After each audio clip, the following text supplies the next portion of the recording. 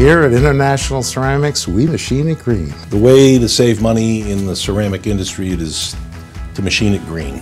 What is machining green, you ask? We believe in machining before sintering.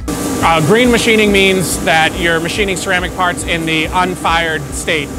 We're able to put the features, your important features, into these ceramic components before the components are sintered, before they become fully dense. Some of the features you can install during green machining are sometimes only possible while green. You can remove a lot more material in the green state. You can remove hundreds of thousands, where if you have to diamond grind it, you're removing half a thousand. So after it's fired and it comes out, we don't have to do any post-fire machining, which really is where the cost is in the component.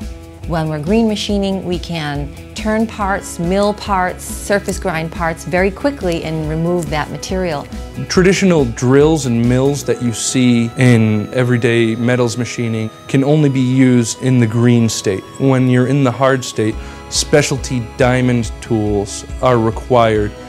The drill, once ceramic is fired, will just disintegrate when you press it against a ceramic part.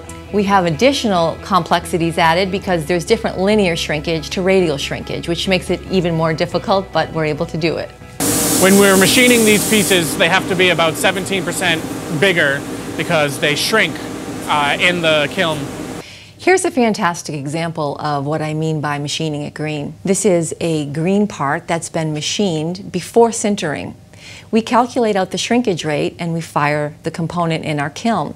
Well, we think we're very good at making complex shapes, and we're also good at engineering out costs. There are many companies that don't have this technique, this capability, or the knowledge to be able to green machine the way that we do and have components come out of the kiln complete.